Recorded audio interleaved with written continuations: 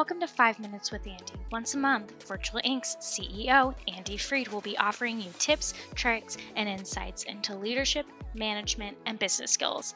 In this episode, Andy discusses going back to the office, a TED Talk, and how to be flexible. To tell you more, here's Andy Freed.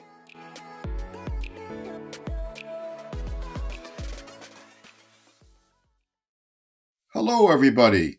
Wanted to talk a little bit about how things have changed in the last few years and how we're getting back to normal and how we're getting back to the office and getting back to being together. It was 850 days ago that the world changed and people started going home. And while people started going home, people didn't change. The basis for people connecting remains the same. It remains building trust and building relationships. And I will say, while I've done some of that over Zoom and Teams and so many other things over the last few years, really the way that you build trust and relationships is being together. That's why it's been so important for us at Virtual to look for opportunities to be together. And while our name is Virtual, the basis of what we do with our team and with our clients remains trust and relationships. So how do we get together? So last week, we flew the whole company together and got together just on a beautiful summer afternoon just to play some games and have a picnic. On one hand, that's a day off work. On the other hand, I will say that's some of the most important time we can spend as a company, because I'll go back to the same thing. Trust and relationships. It's the basis of servant leadership.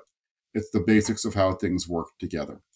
It's why getting people back to the office is a priority for so many leaders that are out there, because there is a sense that while flexibility is important, it's also important that people are able to collaborate, that they're able to work creatively, that they're able to connect with one another, and that they understand one another.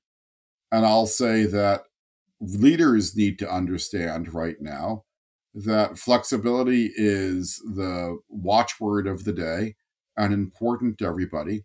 So it's not about forcing folks to do things. It's not about creating mandates, but it's how do you create an environment where people understand the value of coming together and understand the value of where that's going.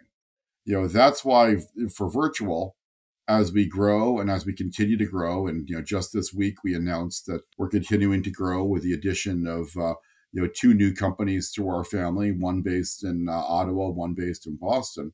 But as we do that, one of the first steps is how do you get to know people? Because while a lot has changed in the last 2 years, one thing has stayed the same. People are people, and people are inherently social. And while we all have spent a lot of time in our respective attics and talking to our cameras and in our little Zoom boxes, really what makes people get together is that connection.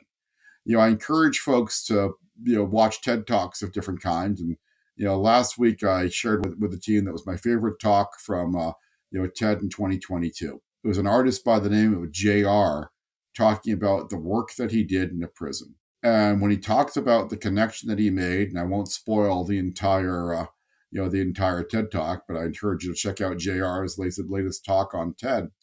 But he talks about the big moment being when he walked in and he actually shook people's hands. Well, technology is great. There's so many things you can do with it. And I love that I can talk to people from my attic right now. But I'll tell you one thing they haven't figured out is how I can shake anybody's hands. So what I encourage leaders and encourage folks to remember right now is it's great to be home. It's great to be flexible.